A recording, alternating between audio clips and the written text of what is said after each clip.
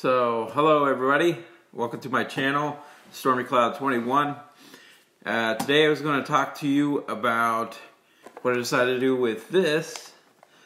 I had some extra Micromachines Series 2 buses. And I thought that would be fun to do a little customization. Not like paint, but a little bit of signage, advertising that you see on buses when you're in big cities. So I thought, well, I'm going to do a little version of that on my own. So I have some extra buses, dispensable buses, and I found one that I thought I could do that with. Here is the pack where I have taken the bus from, and here is the leftover card. Then I had all of this extra signage right here to work with. So things that I use for my tools for the signage, which I collected this from various businesses over a long period of time when I went somewhere and I get free stuff. And then I went and cut these out so I could have them for future use.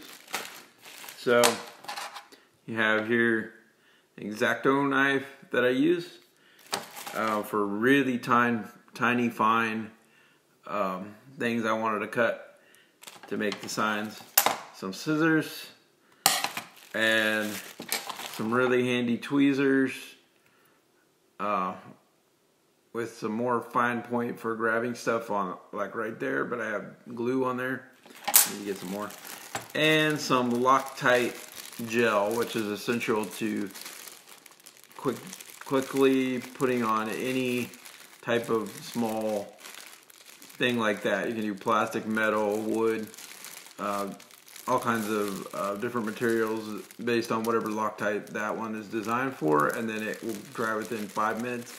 Usually a lot less, exactly. And a ruler.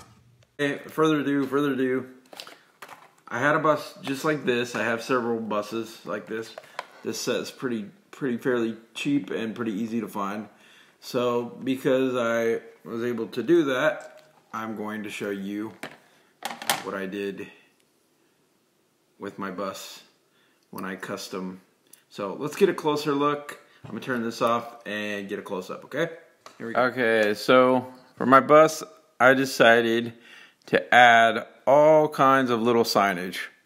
So what I first did was I cut out this big Google Play section. And had a white background. I cut all that off. I also got some other signs ready. Little tiny signs. Had to use an X-Acto to cut this. Made this one. This is paper. You know, free stuff that you get in the mail, business cards, whatever you can find when you go to a restaurant. Say you go to McDonald's and you pick up a business card, or Burger King. You get stuff in the mail. There's the bus's number. And so then you can use it. This came from the same thing as where I got the Coca-Cola, when they do advertising of what they offer on a menu sometimes. And so I got this off of a menu for free. You know, this came in the mail. Everything, I just utilize it and I can use it like this. This came from a brochure telling about an event. So I just incorporate it into my idea of what I want to do. And next thing you know, you have advertising on your micro city transit bus for your big city. Just like you would see when you go to any big city. You would see them trying to get you to buy stuff and put advertising on the bus. And the businesses pay to have their information on the bus, and that helps keep the buses running. So there you go. That's what I did. That's my customized bus. We have this side. We have this side. We have the back.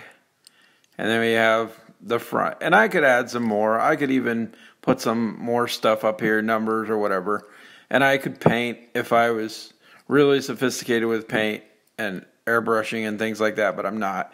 So maybe in the future, but for now, I just use Loctite gel, and this was my idea to customize a bus with advertising for your enjoyment, if you like it, or anybody. Just an idea I had tonight, and I brought it to fruition.